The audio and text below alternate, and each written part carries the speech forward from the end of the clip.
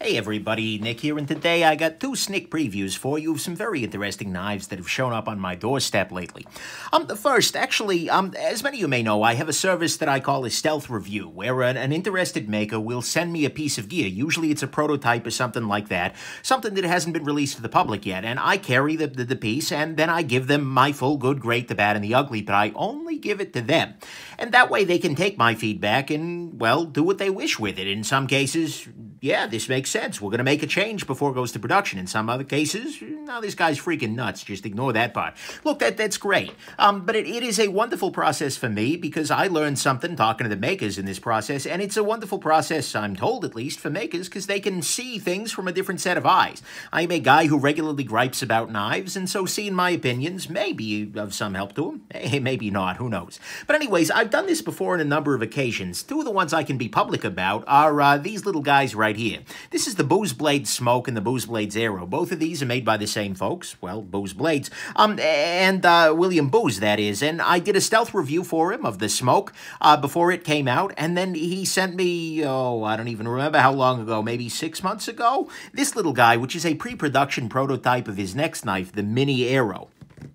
And just like with the Smoke, which eventually turned into a full production version, which I have right below it here with a couple of little tweaks, I recommended a couple of tweaks to him, and he made some tweaks on his own that I think make the knife a lot better. And so I've had this little prototype around there. But the problem is, as a gear reviewer, prototypes are very dangerous because, well, it's not the real deal. It's not the thing that you all are getting. And so a billion people have asked me, Nick, what do you think of the Boos Smoke? What do you think of the Boos Mini Aero? What do you think? You got a prototype? What do you think? And it's like, well, it's very good, but it's going to change. Who the heck knows? And so finally, today, after the USPS decided it needed to spend a little sojourn over there in Oxford, Michigan, which is nowhere freaking near me, they finally had it to deliver my production Boos Blades Mini Aero here, the guy I picked out, and I bought the silver just because a little bit different. I got a lot of blue knives. But anyways, the Mini Aero here, full production version, I can very safely say now is a really, really freaking good knife.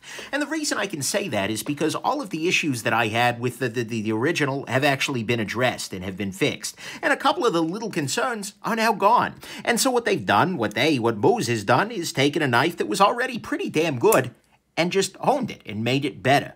Well, not honed it as in sharpening the blade, that's a different affair. But they just made it better, and so this is a really, really freaking good knife. Unfortunately, it is not a really, really freaking available knife at the moment. Boos Blades has developed somewhat of a reputation, and these small drops tend to sell out pretty quickly. I'm hoping very much that he drops another set of them, but I will be doing a full review of this guy. Given that they're not available, I'm probably not going to be rushing that one to press, so to speak, but I do want to let people know that my initial reluctance was not because this was a bad knife. In fact, no, this was a very good knife as a prototype. But seeing the changes, seeing the little differences in production, this one right here is absolutely great. And unless it kills me overnight, the night as I sleep, it's probably going to be a gem. Let's just be real here, because it was a great knife, and I think with carrying it, I will just like it even more than I liked it carrying the original prototype version.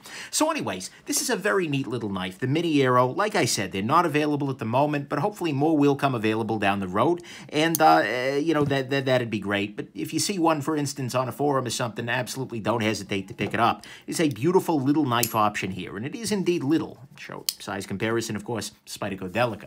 So anyways, that's one item. The other thing, a lot of people have said to me things like, well, Nick, you know, you're not really tactical. You don't look at the survival aspects of things. In fact, when I'm discussing knives, I never ever talk about self-defense. I never talk about survival. How good a knife would be in a military situation, in a, you know, the civilization is broken down. And so I have this, I want to let you guys know, I hear you. I know that this is a weakness of the channel. And so with that said, I want to show you you know, even this little guy, this is a very little tiny blade that's, you know, great for an office drone, but not so great for survival. So with all that said, I want to show you the other knife that I've picked up for the channel, and that is this little guy right here. The Wee Knives Eschaton. Yeah, I know. This is absolutely brutal for survival. As in it wouldn't help you, but you know, I couldn't resist the intro there. No, sorry, I'm probably not going to start doing fixed blades and Emersons and crazy, you know, sorts of things. It's not my shtick. This kind of thing, however, is kind of my shtick. This is an absolutely nuts knife. This is designed by Isham, and he is a very, very interesting designer. He's done a couple of other things I've talked about on the channel before. I think I've talked about a couple of these things. At the very least, he did the Kaiser Megatherium, which I know I did a review of and very much liked. This is a knife that he has done with Wee Knives. That's right, Wee Knives of Star Screw fame, although he has requested Torque Screws, and they helped him out here. But this is a very, very weird piece, and talking to Elijah, apparently this was not a piece he ever intended necessarily to have made. He'd said something along the lines of, you know, I didn't think they were actually going to build it. I just showed it off, and they wanted to give it a shot, and indeed, Wee has given it a shot. And they have made something very, very, very strange here. Because this is a knife that is weird just in 50 different ways. To start with, the back end of it is an integral. You can see here that the entire back end is formed out of one chunk of metal here that's hollowed out. The carbon fiber, which constitutes the rest of it, is actually just kind of bolted on there. The liner, for the liner lock, is again bolted straight into the titanium. I'm using this little guy here, but the rest, so it's like a half-integral knife, which is in and of itself weird. Then it's got all kinds of other weirdness to it.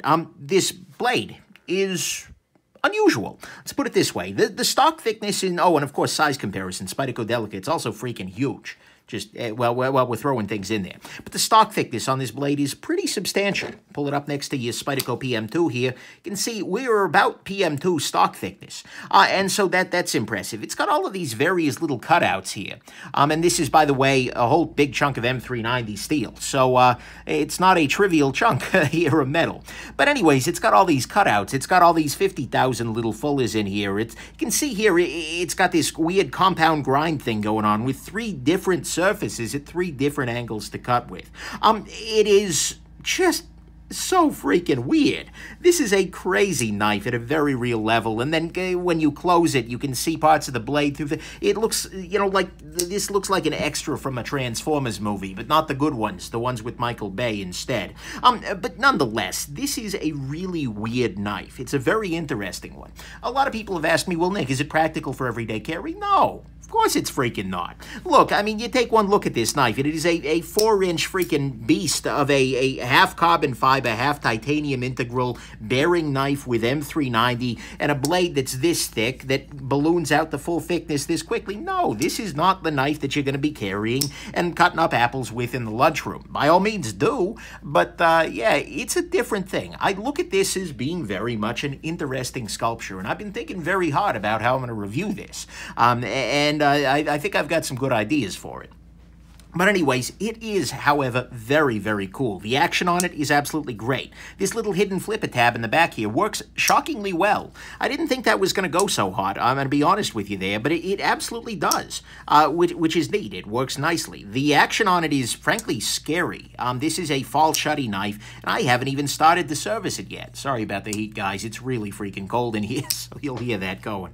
But anyways, this is a very, very interesting knife. It's a very, very weird knife, and it's something that is pretty much unlike any other pocket knife, certainly any production-level pocket knife, because this is a full production piece. You can see here they made 700 of them, and this is actually 007. Hey, there you go. And I'm wearing a Bond watch. Okay, anyways, this is just completely and totally bizarre. Probably not your best choice for your tactical survival, self-defense batoning, although let's be honest, if you pull this out during a mugging, people are just going to get scared enough that you're some kind of a cyborg creature and run away. That's not I'm not advocating that. Please don't sue me.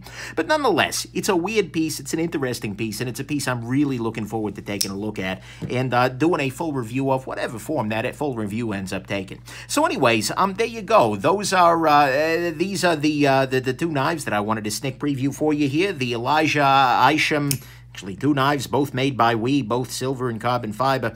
Except this one actually is a little bit more practical for everyday carry. But the Isham Eschaton and the Isham, that is, Eschaton, and the Boos Blades Mini Aero. Very, very interesting piece. And of course, I've got my other usual milieu of interesting knives to throw on the table, ranging from, you know, high-end pieces like this to this little guy right here, which is a box cutter by Sheffield, which is a company that, well, they do some interesting stuff, that's for damn sure. I've got a little A2 number on the table coming up here soon. I got all kinds of joy coming up for you all.